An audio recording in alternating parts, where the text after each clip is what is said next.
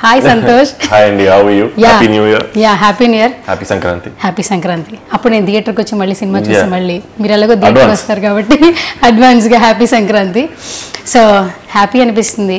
ఏంటి శివ పెళ్లి చేసేసుకుంటే మరి శృతికి ఓకే, మరి మాకెట్లా సంతోష్ అలా అలా కనిపిస్తే మేము ఎలా తీసుకుంటాం రేపు థియేటర్లో, అంటే శివాని మేము ఎలా తీసుకుంటాం అనేది నా question actually.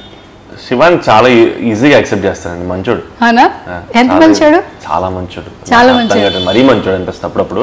But also very mature, very different character నేను చేసిన వాటిల్లో. నేను ఇలాంటిది ఎప్పుడు చేయలేదు. నేను ఇంత సటిల్ గా ఇంత జెన్యున్ ఆనెస్ట్ క్యారెక్టర్ ఇంకా ప్లే చేయలేదు. ఓకే సంతోష్, ఒక చిన్న ర్యాపిడ్ ఫైర్ చేద్దాం.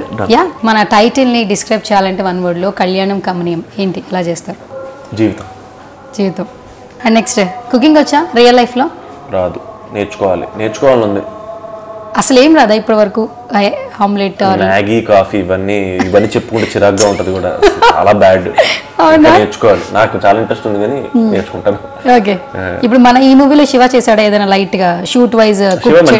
కుక్ నేను బాగా యాక్ట్ చేశాను, బాగా కుక్ చేసాడు. ఓకే, ఇది జెన్యూన్ గా చెప్పాలబ్బా. చెప్తాను. కరెంట్ క్రష్ ఎవరు? Current crush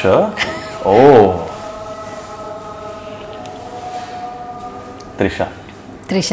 always safe answer అనిపిస్తుంది. కరెంట్ ఉన్న హీరోయిన్స్ లో చెప్పాలి కదా.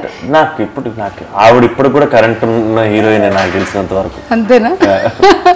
ఓకే, సో త్రిష గారి ఫిలిమ్స్ లో ఇప్పటి వరకు ఖాళీ ఉన్నప్పుడల్లా ఒక మూవీ రిపీటెడ్ గా చూసే సినిమా అంటే ఏంటి? చాలా సార్లు అతను టీవీలో చూసాను. టీవీలో వచ్చినప్పుడల్లా చూసేవాళ్ళం కదా, అతను ఎక్కువసార్లు చూసాను. నాకు తెలిసి నువ్వు వస్తానంటే నేను వద్దంటానని చెప్తాను అనుకో, ఎందుకంటే అక్కడ సంతోష్ ఉంటాడు కదా. నేను అంత డీప్ గా ఆలోచించలేదు, నేను చెప్పాను. Okay, super. లవ్ మీద ఒపీనియన్ ఏంటి?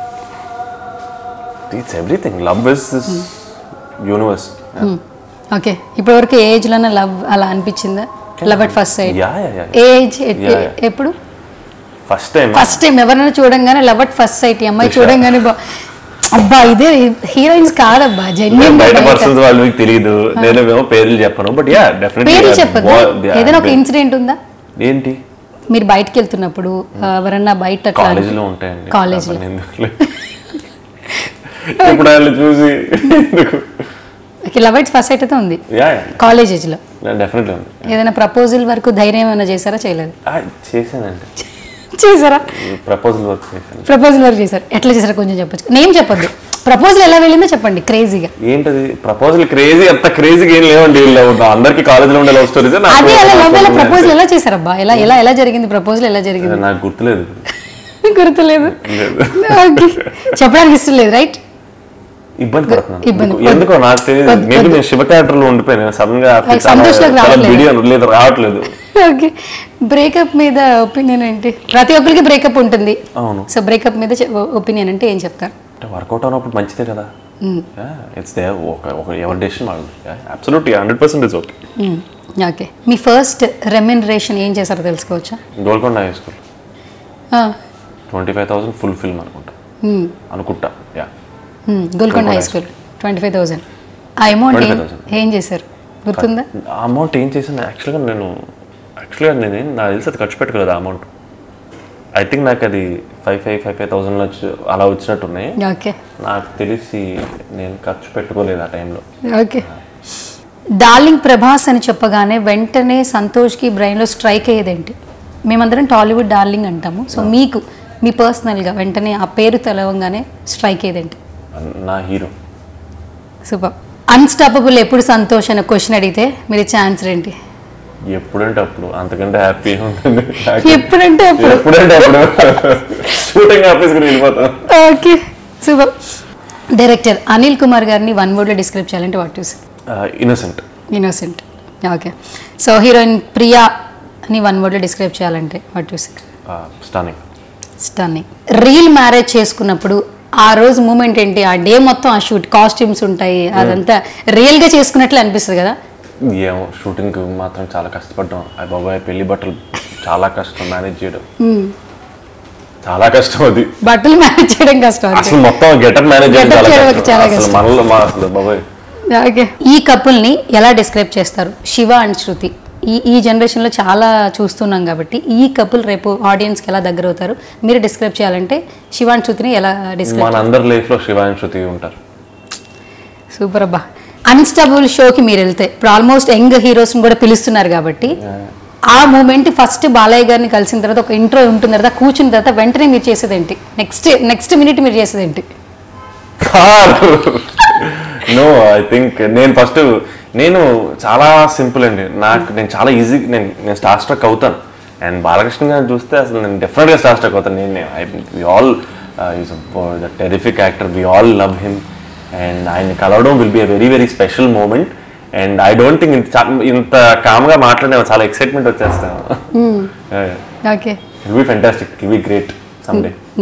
ఓకే, సో ఇప్పుడు మన రియల్ శివ పక్కన పెడితే రియల్ లైఫ్లో సంతోష్కి లైఫ్ పార్ట్నర్లో ఎలాంటి క్వాలిటీస్ ఉండాలి?